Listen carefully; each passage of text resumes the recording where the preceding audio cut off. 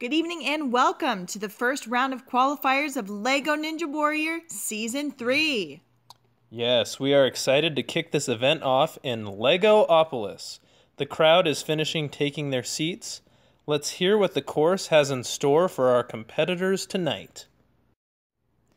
Competitors will start with a new version of the floating steps. Then they must use the arm rings to climb to the next obstacle. They'll slide down the Big Dipper and leap across to the Disc Runner, a slippery challenge that will require balance and agility.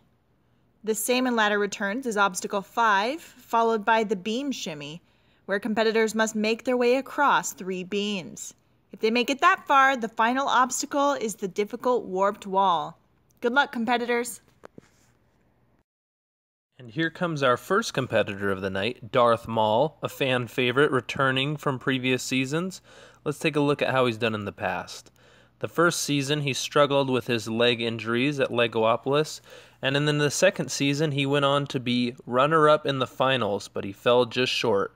And there he is finishing the arm rings. He's on the Big Dipper, sliding down. Oh, and he caught the water there. What a bummer. Sorry, Darth Maul.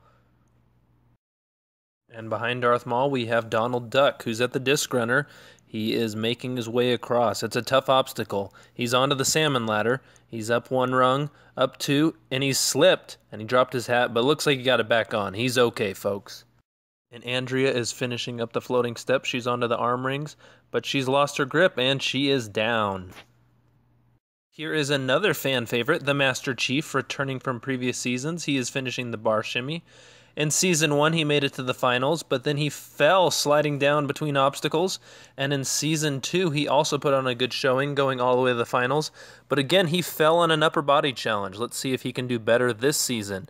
He is through the course, and he is our first finisher of the evening. Good job, Chief.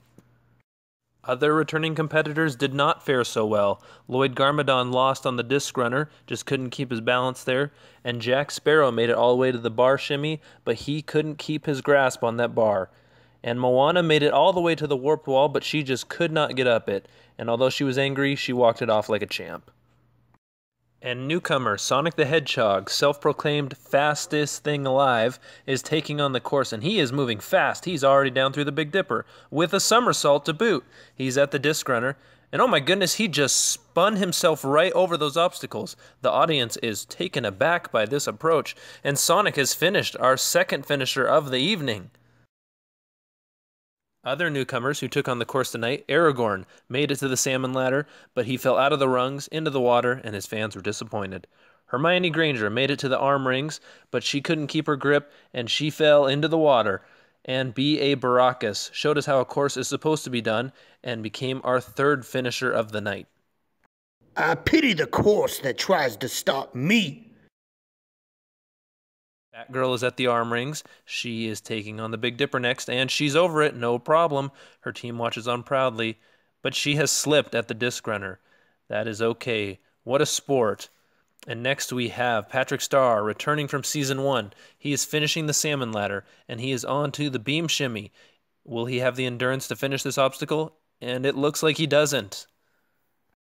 Captain America, debuting his new beard from Infinity War, is making his way through the floating steps. His team watches on happily. He's through the arm rings and taking on the Big Dipper. This is a tough obstacle. And oh, his form just wasn't great as he finished, and his foot caught the water. Sorry, Cap. And right behind the captain, we have Iron Man finishing the arm rings as well. Will he be able to get through the Big Dipper? And oh my goodness, he fell as well. Both Cap and Iron Man fell in the same challenge. Bummer. But looks like there won't be a civil war over this one.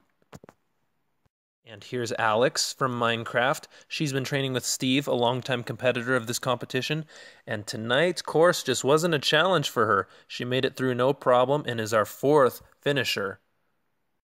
Like last season, the salmon ladder is no challenge for the Green Arrow, but will he be able to get through the beam shimmy? Looks like he's running out of steam there, and 2/3 of the way through, he was down.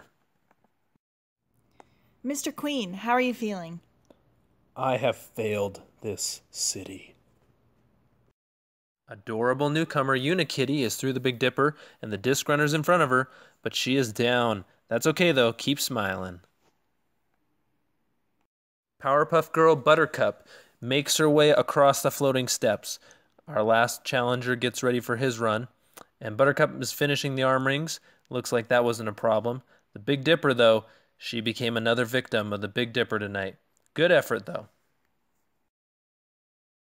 Our final competitor of the night is here, Batman, our Season 1 champion. He's flying across the floating steps. Let's take a look at the final run of Season 1, where he went on to defeat Ray in the finals on Mount Lego, setting a record time and becoming the first Lego Ninja Warrior. He's at the disc runner. Looks like it's giving him some challenges, but he is through. The audience is enthralled with this performance. He is making great time and doesn't look like he's running out of steam. He makes his way to the final obstacle, the warped wall. He's looking up, but he is through it. No problem. Our fifth and final finisher of the night. Well, what a show we had tonight. The competitors were incredible, and our 5 finishers will advance to the finals. The show will go next to Bricktown, where we'll see some more competitors there, so stay tuned.